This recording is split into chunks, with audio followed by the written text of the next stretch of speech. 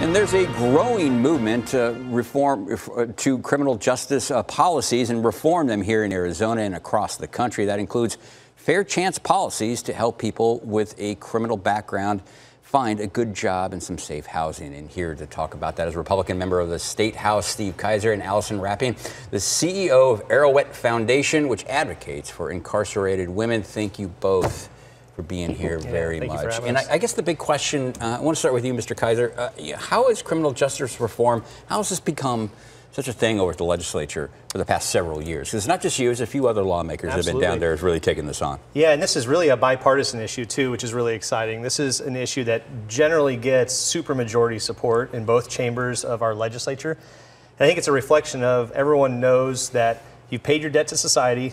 The best way to stay out of prison is to get a job, and it helps folks become prosperous. And what for people just tuning in, seeing this, what is criminal justice reform? You know, we've seen, policies and laws and executive orders where you can't ask about someone's criminal justice background. They take the box off of, during the interview process.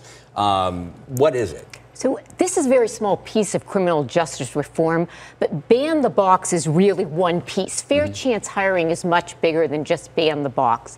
It's really creating fair chance opportunities for people to come back and be successful. So it's an opportunity for an employer to partner with a nonprofit in the community to provide training, to provide skill building, to provide wraparound services and mentorship. All things that we provide at Arouet.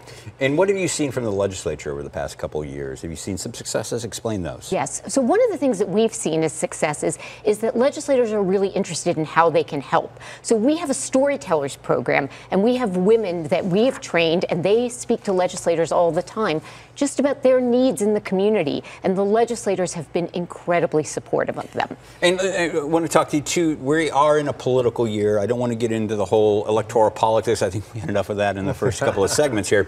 But I do want to ask, it's a real thing. Republicans in Arizona, across the country, are running on Get Tough on crime.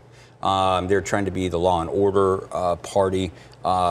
Could this complicate efforts on criminal justice reform moving forward next year? Because by all accounts, it appears that the legislature is going to be tilted even more conservative next year. Right, great question. And I think we have to split what we're talking about, because being tough on crime is the action of the crime being committed.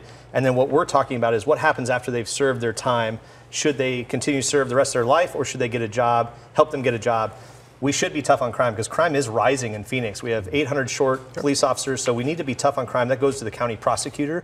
But when they serve their time and they're removed and they've served their debt to society, we should support them in getting a job so that they don't go back to prison.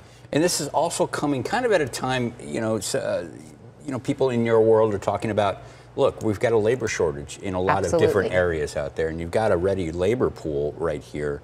Why are people so hesitant to give people a second chance? I think sometimes it's because they have a criminal record, but when you really get to know these people, you will see they are some of the most industrious, most loyal, and most dedicated employees. They're also very intelligent. Many of them come to prison with a lot of background.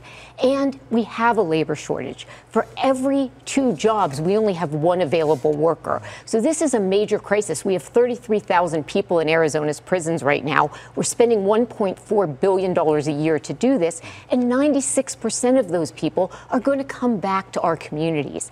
So why not ensure that they are ready to work? And Mr. Kaiser, you're a small business owner. Have you given a second chance? Absolutely, yeah. This is something that I'm very passionate about, because I feel like they've served their debt to society, and they come in, they interview, they have a great attitude, they show up on time, they work hard, and they're a good team member with other team members. Get them on board. And one of my favorite team members was named Robert, and we picked him up as an entry level. He worked his way up to management with us, and then I wrote him a letter of recommendation to get that next management job. So he's overseeing a yard right now at a different company, and he's just so successful. And that really warms my heart, because that's what it's all about. He served his debt, he learned his lesson. let's give him a job and let's make him prosperous. And that's what he's doing. And what are you going to be pushing for? What are you going to be pushing Mr. Kaiser and his colleagues for when we go back into the legislature in January? Really, it's just to open up more opportunities. So there are 44,000 collateral consequences that people have. It can affect their licensing. It can affect their ability to get a job. So there's certain policies that are very easy to change, and we're hoping that they might be willing to change some of those. But most importantly, we're also looking at bringing policymakers and business leaders together to really have this conversation about how we collectively can solve for this problem and get more people back to work.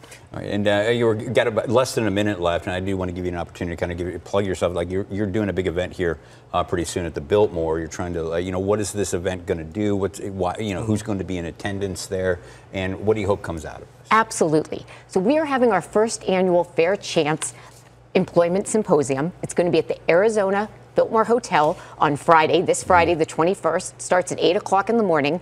JP Morgan Chase is our title sponsor. We have a number of corporate sponsors because many Fortune 100 companies are very interested in this.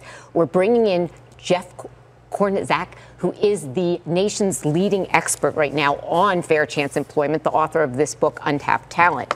Yeah. And our goal is to have local businesses, local policymakers, and local people who really care about building a robust and inclusive economy for the state of Arizona. Yeah, and you're going to be there as well. You're going to be bringing in your colleagues down there to learn a thing or two about this before we get back in there.